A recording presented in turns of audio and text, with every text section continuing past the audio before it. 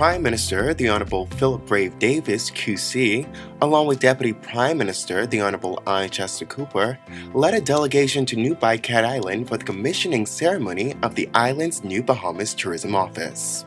This is only the beginning of the many great things that Team Tourism gonna make happen here in Cat Island. But I'm just happy to be here. I'm happy to be here supporting our Prime Minister in his great constituency here in Cat Island. I'm honored to be a part of the opening of this new Bahamas Tourism Office here in Cat Island, which will bring about not only increased activity, but sustained economic growth for residents through the expansion of tourism on this island.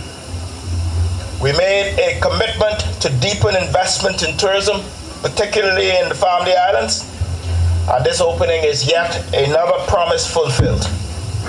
The Bahamas is showing up our bread and butter industry as we meet the demand of international visitors who have demonstrated in the wake of COVID, the global pandemic, that there is now a high demand for secluded, sparsely populated destinations with an abundance of outdoor and water activities to enjoy. And you got all of that right here in beautiful Cat Island. And I am confident that you will continue to build a distinct tourism product that will continue to make us all very proud.